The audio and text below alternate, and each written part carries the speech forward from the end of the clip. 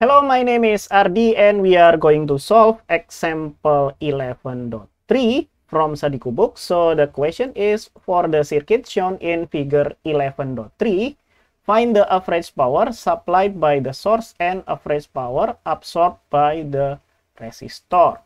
Okay, what is average power? Average power can be calculated using this formula here. Okay, let's rewrite the formula first. We will have P is equal to 1/2 and then the real part of the voltage multiplied by the current conjugated.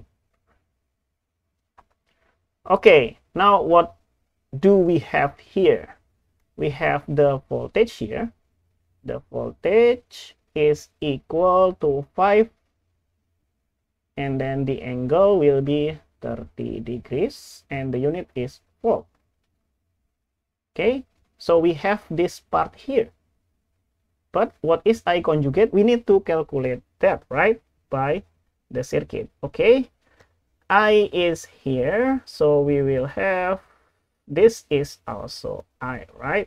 And we can calculate this I by using Ohm's law. How? I is equal to the V divided by the impedance, Z. Okay, and what is our voltage? Our voltage is 5. And then the angle will be 30 degrees. And what is the impedance? The impedance is just the sum of this resistor and this capacitor here, because they are in series, right? So we will have 4 and then plus minus J2, right? Or we can just write it 4 minus J2. Good. So we will have I. What is I? I think we need to use calculator. Okay, let's reset our calculator and set it up as complex calculator, which is this button here, and complex is number 2. Okay, and we need the fraction here, and we will have 5, and then the angle will be 30 degrees. Good. And then the impedance will be 4 minus J2, or we write this 2I, right? And so we will have this, but this is in fractional, so I will need this. Okay, let's write that. We will have 0 point what? 616, and then what? Plus 0 0.933.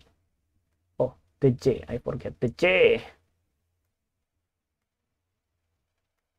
How? Okay. So we'll have plus J. Okay, the unit is in ampere, but usually for I, we use the angular form, but I just leave it as is here. So we can calculate the conjugate easier. So I conjugate, we just flip the sign here. So we will have 0 0.616 minus J, 0 0.933. And the unit is ampere. And so we get all the component, right? We have I star here, or I conjugate. Okay, let's calculate the P. So we'll have P is 1/2 multiplied by the real part of P. P is 5 angle 30. 5 angle 30 degrees. And then I is this one here, I conjugate. So we'll have 0 0.616 and then minus J, 0 0.933. Good. And so we will have 1/2 and then multiplied by the real part of that one. Let's see what can we get from here. I think we need calculator. Let's set this up as complex calculator number 2, and let's do that. 5 and then angle 30 multiplied by the quantity of 616 and then minus 0.933 multiplied by I. Okay. Okay, we will have, I think we can just write 5 here, 5, and then minus J 25, 2.5, 2.5.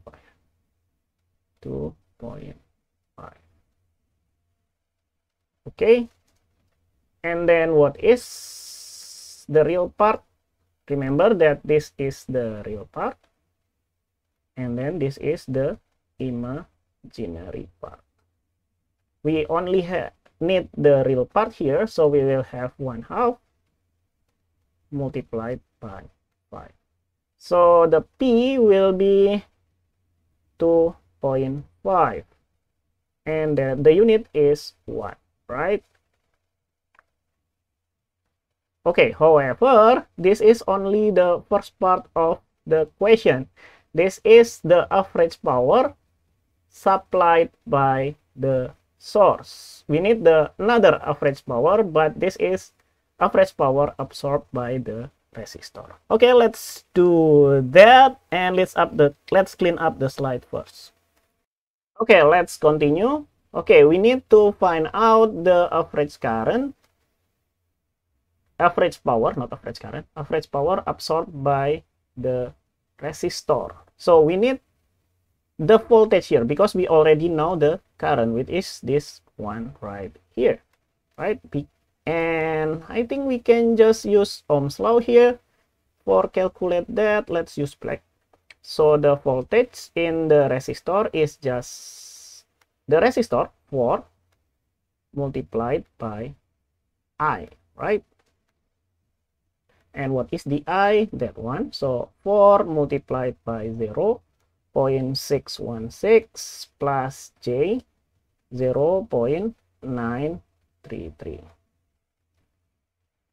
Okay, let's plug that into calculator. 4 multiplied by 0.616 plus 0.933 MI. So we will have 2.464, 2.464, and then plus J 3.732, 3.732. Okay, the unit is volt. Good. Now we have P and we already have I conjugate, right? So we already have the value that we need. Okay, but I need some space, so let's erase this first. Okay, we already have all that we need, so let's just plug it into the formula. 1/2 multiplied by the real part of this V here. We will have 2.464 plus J 3.732, then multiplied by I conjugate. So I conjugate is this one. We have 0.616 minus J 0.0933, and all good. And so we'll have 1/2 multiplied by the real part of this messy numbers. Just use calculator for that. We'll have 2.646. Huh? What? No. 464 plus 3.732. Yeah, I. And then multiplied by that one, 0.616 minus 0.933 I. Okay, we will have 4. Oh, we can just write 5, right? It's almost 5, just 5. We don't have the imaginary part, so this one is just 1/2 multiplied by 5. So what is P? P is 2.5 watt.